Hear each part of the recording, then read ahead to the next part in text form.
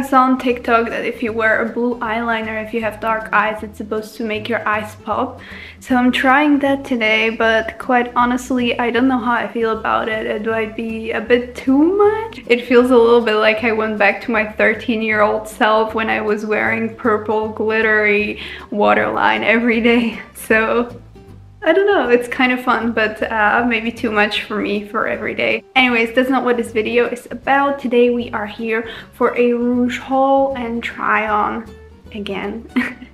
In case you couldn't tell, I am a little bit obsessed with this brand. I have bought my first thing from them in like 2018, 2019, and since then I have been kind of collecting some investment pieces that I'm hoping that will last me and I will feel good in them, hopefully for the rest of my life. I feel like at this point, Rouje should probably sponsor me or at least send me PR packages, because the amount of times I have recommended this brand to people around me or on the internet is crazy. Let's have a look at the order. I already had a look inside, had to. I only ordered 3 pieces today. As always, you get a little card where they are telling you that you should share your looks with the clothes that you have bought, because you have a chance to win 200 euros worth of clothing at their place. Didn't have the luck yet, but maybe someday. I also packed everything into a tote bag. The shape of like a beach bag rather than a regular tote bag. They're not doing the thing where you can use the tote bags as a pillowcase anymore, which is a little bit sad, but I think this is also pretty cool for the summer. The print of this bag reminds me of one of the dresses that I was... Let me put this aside, I think it's too low. The print of the tote bag reminds me of one of the dresses that I was actually thinking about buying, but then I had a look at the materials that they are made out of, and it seemed like it was more of a swimsuit material for like a full-on dress. And while I loved the style and I think the color and everything was so flattering and amazing, I couldn't see myself wearing that material in the summer. Now for the things that I actually have bought. So first off, I've got a top that is like super simple, summery, thin fabric with a little tie in the back. It reminded me of these like It Girls t-shirts, tops that I keep seeing all over TikTok and social media. And I don't really have like cute, a little bit formal-ish tops, so I thought this was, well, maybe not formal, but like it's not a t-shirt. I don't know if there is an actual word for this category, honestly. I think this is supposed to be 100% cotton. It's super lightweight. It might seem a little transparent on the first glance, so I'm really curious to see it later, but the fabric feels super soft and very airy, which would be perfect for the summer. The second thing I got is this top. It's called the Axelle top, I think. Now, I felt a little bit hesitant about this piece because it actually has like cups, and oftentimes things like this just don't fit me because my breasts are a bit too heavy. But in the picture, the model was not completely flat-chested, so I had high hopes that this might fit. Also, it's a little bit stretchy in the back. So it might give some room. It's just by looking at the cup size, I have a feeling it's not going to work. But who knows, I might be pleasantly surprised. For the last thing that I got is this super simple polka dot dress with a little bit of like a tie in the center on top, and also you can tie the sleeves a little bit. I have been looking for some neutral piece that I could wear in the summer and also maybe take into fall or winter, and a black dress with like short sleeves felt like a perfect kind of piece to do this, so I'm really curious to see how it fits on me. I was a little bit undecisive between this dress and a Daria dress, which is also like a black polka dot, but it didn't have sleeves. And I loved the dress. I also loved it in the purple version. However, I don't think I would be able to take it into the colder months because I couldn't really see a way this would layer that nicely. And unfortunately, the summer is not long enough. So yeah, here I am with the sleeved version. And now let's try them on. I'm so excited. Oh, I almost forgot to mention, here are my sizes for comparison. I'll also probably leave them in the description of the video. So this is the Shona top. I think it's absolutely wonderful and it fits like a glove. My torso is a little bit short, so like I am leaving these buttons out. I could also probably tuck it in.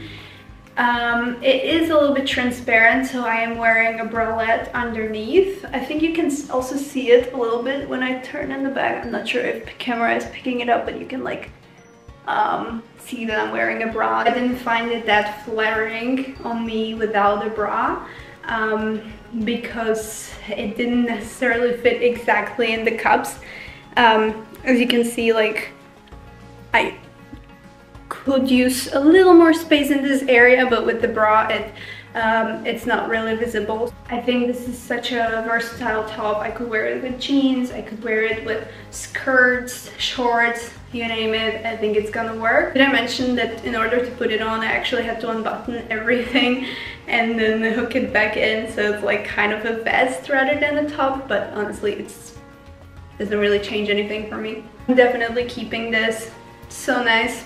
Such a wonderful piece for the summer. So this is the Ghita dress. I think it fits wonderful. Forgot to mention that all of the pieces that I have bought now from Rouje are in a size 38. Very simple, but obviously I wasn't looking for anything crazy. It has got some details here. You can untie this bit and get just a tiny bit more coverage, but in my opinion it doesn't make that much of a difference.